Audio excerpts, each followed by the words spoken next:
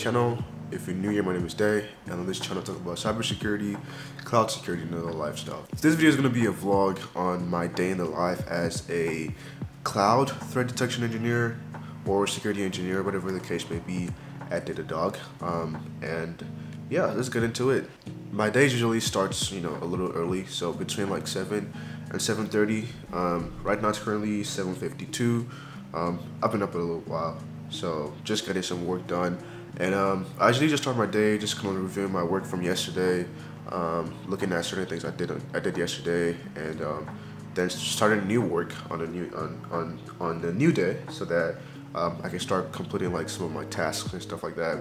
So yeah, I'll kind of be taking you through my day. I have my stand-up in about 8 minutes, and we'll see after the stand-up.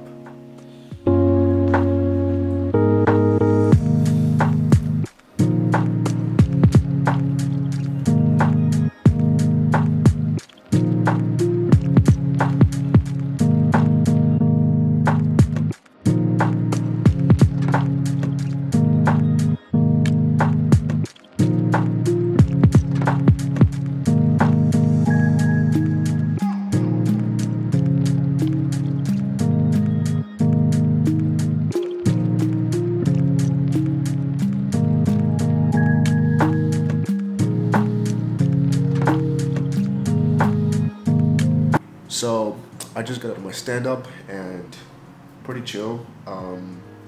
Just kind of talking about what we did yesterday, what we're gonna do today, and if we have any blockers. And just gonna discuss like how we can get past those blockers.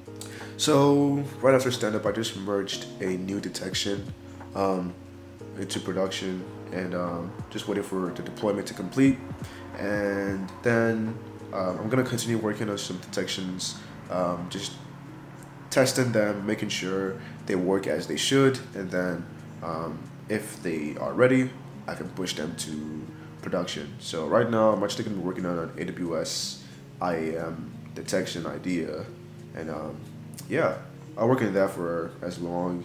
I usually try to like do a good amount of deep work in the morning, so that when I start dragging in the afternoon, I can use that energy for something else. But I usually try to get most of my work done in the morning. So I'm gonna get right into that, and I'll see you guys in the next part of my day.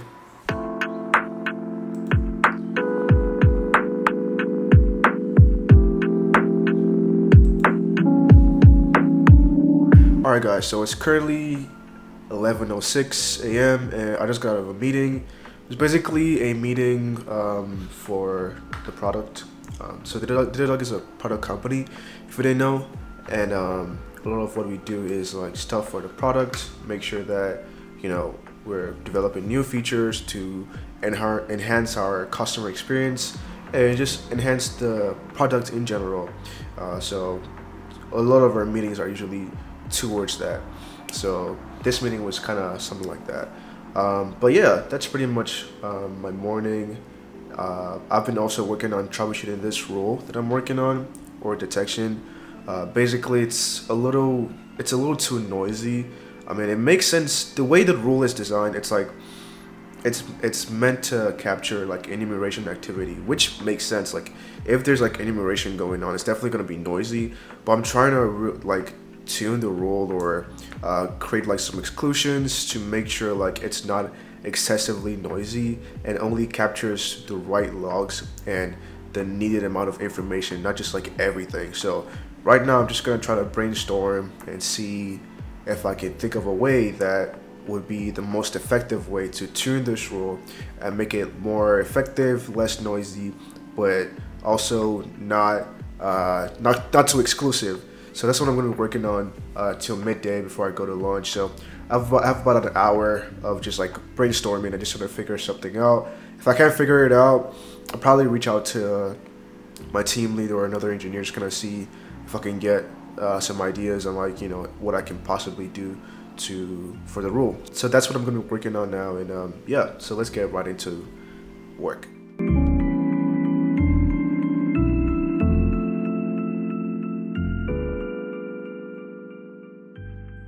Alright, so I lied.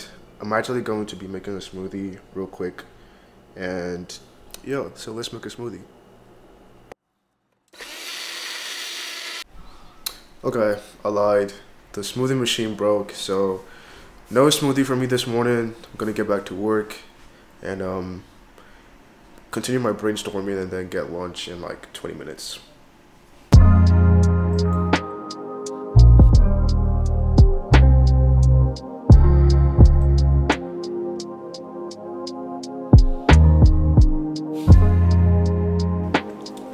think it's time to go have some lunch. Okay, so it's currently 12:45. Pretty late lunch today, but that's because I got caught up with work stuff. So I'm gonna go ahead and eat these rice and spaghetti and stew and vegetable. Tastes good, trust me. And I'm gonna watch this course on DevSecOps while I'm eating. So yeah, grab my lunch and then get back to work right after. See ya.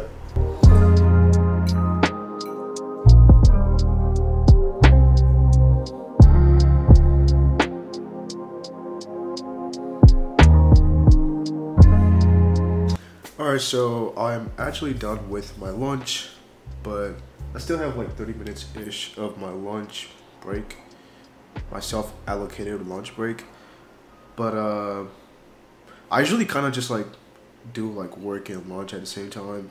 I probably should take like full lunches, but who cares? But yeah, I'm still kind of looking at this course for like DevSecOps Essentials. Right now I'm kind of working on this lab for using Docker Bench to enhance container security.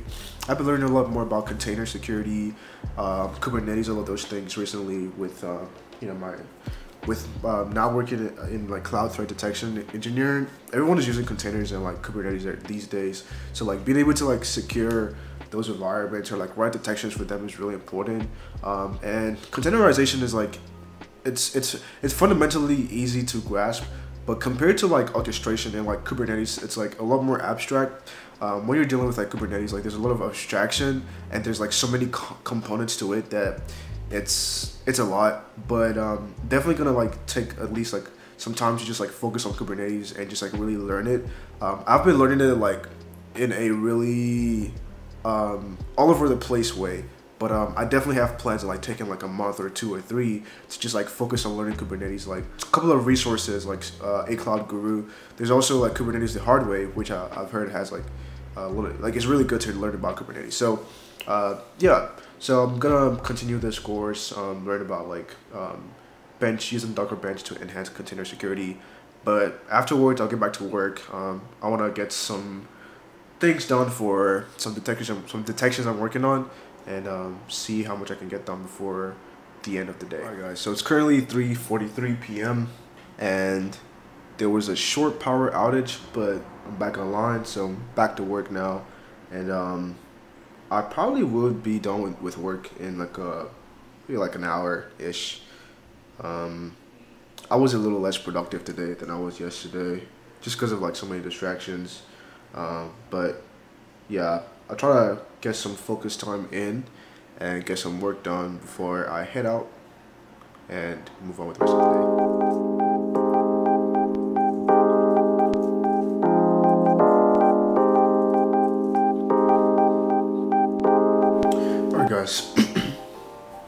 Alright guys, so I just finished some work on this rule I was working on, which I pretty much worked on today. Which is kind of part of why I was not productive. I just spent so much time just really trying to brainstorm this rule and figure out the best way to make it efficient. I think I mentioned it was like an enumeration rule, and like the thing with like enumeration is like it's really noisy. Like if you're enumerating, for example, like if you're enumerating something in an environment, there's gonna be a lot of like probes you're gonna be making to whatever endpoint it is you're enumerating. So that's gonna generate a lot of traffic. So it's usually really noisy, and like detecting it is like there's gonna be a lot of like alerts that to deal with, right? It's just kind of like if you've worked in a SOC before, like if you're dealing with like vulnerability scans and stuff like that, some of it might be like, you know, actionable, some of it might not be. It might be like external vulnerability scans that you might not really be able to do anything about because they're just scanning like the public IP address space. That's kind of the thing with like enumeration, like, you know, it's not you're not supposed to be, you know, it's not supposed to be normal activity, but like when it's like, it's not really actionable sometimes because like some of it is actually like false positives, right? If you're, and it's different in the cloud, right? Because enumeration is like, you know, enumerating like IAM resources, which like an EC2 instance could like enumerate IAM resources to see like, you know, all of the things. Or even like if you're navigating in like the AWS management console, right? If you're looking at resources, like you could generate a lot of like, you know, enumeration like activity. So it's really sometimes like for enumeration type of rules to just kind of capture the right events. So I just spent so much time just really, you know, digging into that, and I was able to get some ideas to make the rule a little bit more efficient, but I don't really think it's gonna be as efficient as I think because that's just how enumeration works. It's not that like having like detections for enumeration is bad. It's usually like the things that are actionable that are more precedent that you want to pay more attention to, but having those enumeration detections is good to kind of trace back to the initial vector for an attack, right? So like the discovery vector of an attack. So I just did some changes and I'm kind of waiting for some suggestions or recommendations from other product detection engineers to kind of see like if, you know, there's anything that they could suggest to make the detection make more sense, maybe from them having more experience. So I'll see how that goes. Right now I'm just gonna do a little bit of work on a different rule and kind of see how that works out. So yeah, that's it.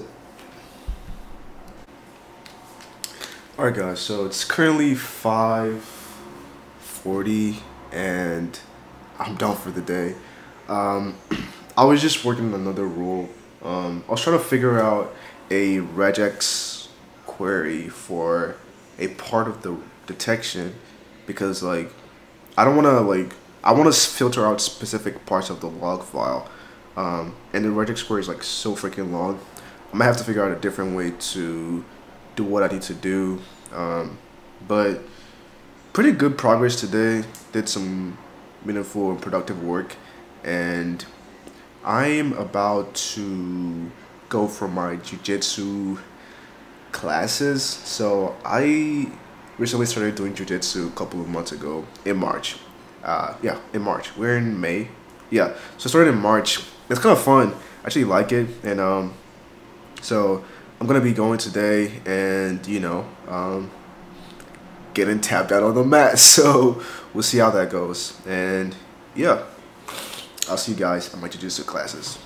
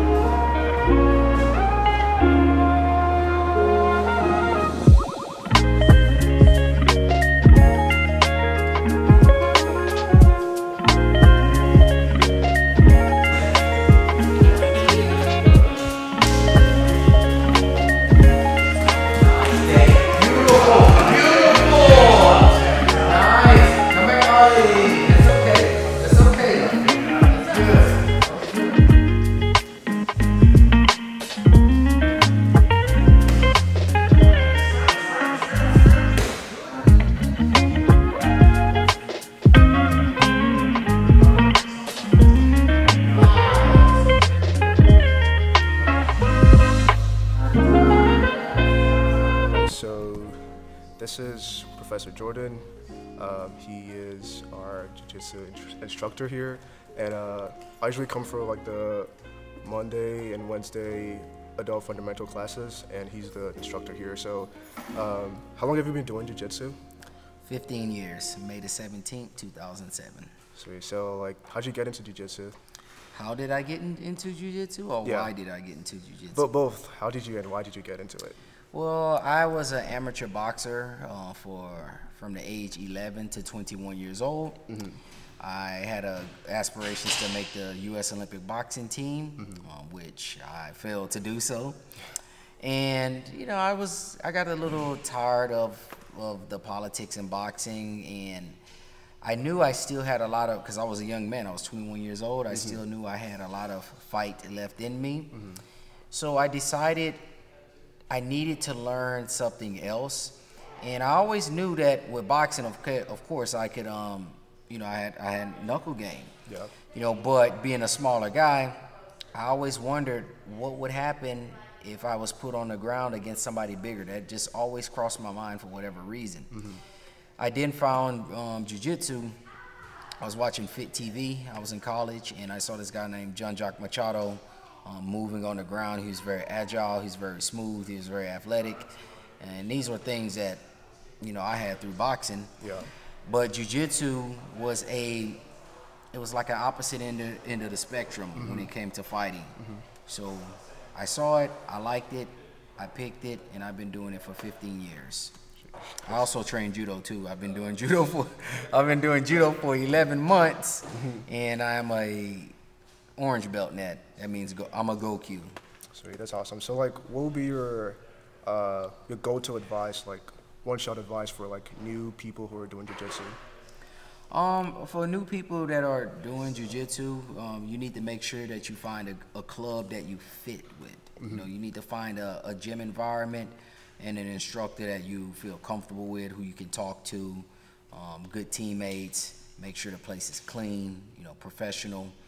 And from there, I think the best thing that you can do is just be a good student. You know, attend classes, do your very best to learn what the professor is teaching you, be observant, pay attention, try to memorize the techniques. Mm-hmm. You know, from there, you start to experiment, and from experimentation, what's the next level from experimentation? Imagination. You need to, you know, think about the stuff. You know, imagine where you could be, making goals for yourself. Communicate. You have to communicate with your training partners. Communicate with the people that are teaching you, and have an open mind. Gotcha. So, do you want to plug like your Instagram, Twitter, Facebook, whatever? Instagram is JB3BJJ. Okay. That's where I'm at. Cool. I'll leave it on the screen so you guys can go check them out. All right. Thanks for doing this. I appreciate you. Very welcome. All right.